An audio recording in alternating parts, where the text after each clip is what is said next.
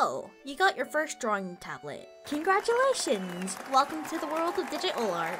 You may be wondering what software to choose when making digital art. Or you don't have the money to shell out for programs that offer an annual fee plus many other fees. Don't make me get the hammer. Anyways, I'm here to teach you a little bit about Krita.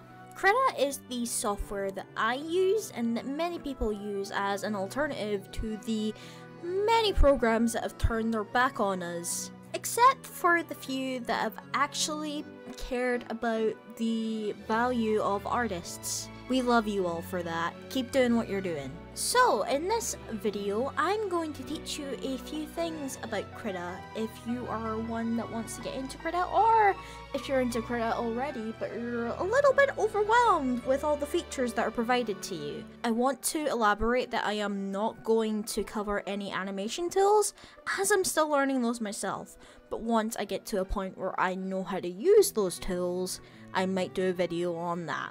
So look forward to it. With that disclaimer aside, now I want to touch on the following topics.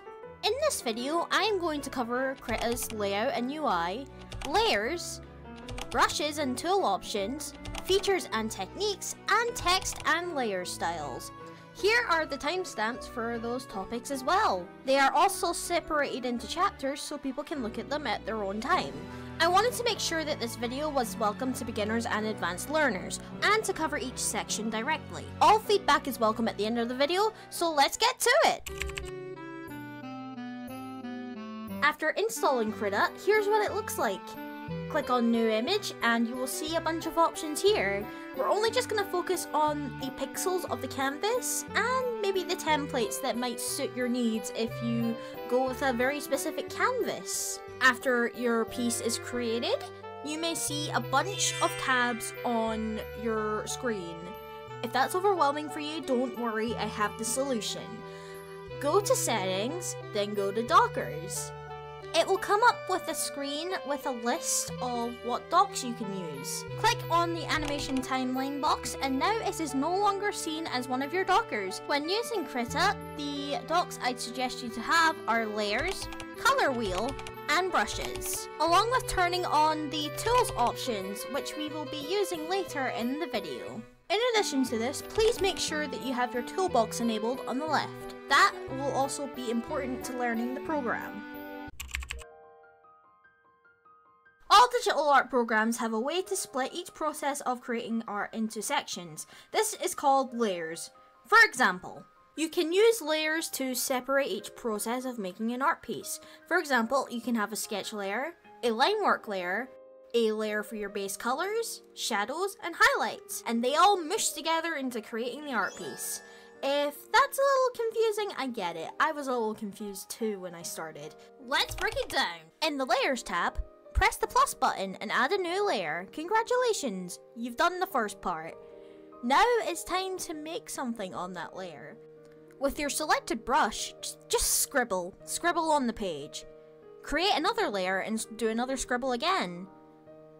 Unhide and show the layer again, and you can see that these layers are separate entities from each other. Please note the I button is used to enable and disable the layer. In order for them to be in the same layer though, you can merge them down. Right click on the top layer, select merge with layer below, and now it's one layer. And that is how layers work.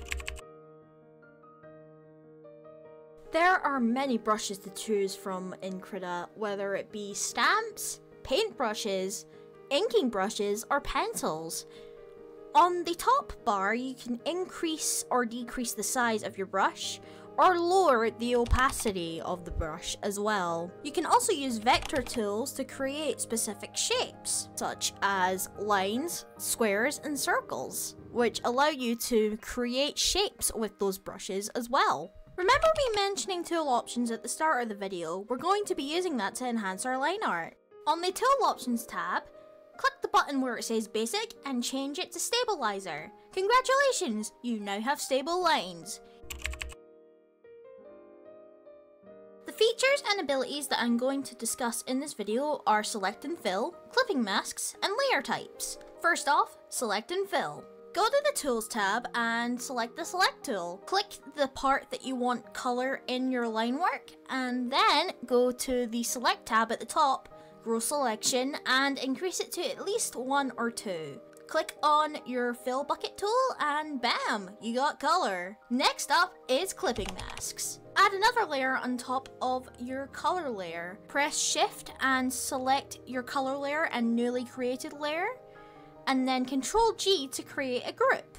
Select your new created layer again, and you may see a icon on the right of the layer tab. Click on it. Now you can create shadows and highlights within the color layer without overlapping or going over the line work lines. Now that we have covered clipping masks, we are now on to the next topic, layer types. The layer types that I use are multiply for the shadows, overlay for the first part of highlights, and addition to add some extra light onto the piece. And for base color, just keep it on normal. It doesn't need to be altered.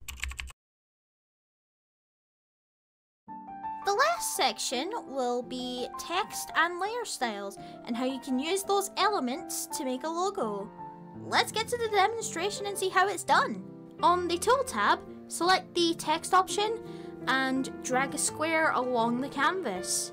Then you'll get prompted to type in some text. You can also use different kinds of fonts too. To download different fonts, you can use Google Fonts, which I'll link in the description. Play around with the colors and increase the size of the text, and boom, you're pretty much set. But wait, we're not done yet. Let's add some pizzazz to the text, starting off with layer styles. Layer styles are different from layer type. They are effects that can be added on top of your layer. They are editable and you can turn them off and on. Right click on the layer and select layer styles. Go down to the last option that says stroke and tick the box. Ensure that you change the layer type from multiply to normal and lower the opacity or increase the opacity as you wish. Play about with the colors and press OK. Now you have a logo. Thank you to everyone for sticking by this tutorial. I hope you learned something from it. If you have any questions down in the comments or want to suggest some things that I may have missed out, please let me know. I understand everyone is different to their learning styles, so I want to make sure that I touch everything in good detail. Maybe I'll make a part 2 one day. Anyways, I've been Nintan, your host of the Creative Corner, and I hope you enjoyed this video. Until next time, I'll see you soon. Don't forget to stay creative, y'all.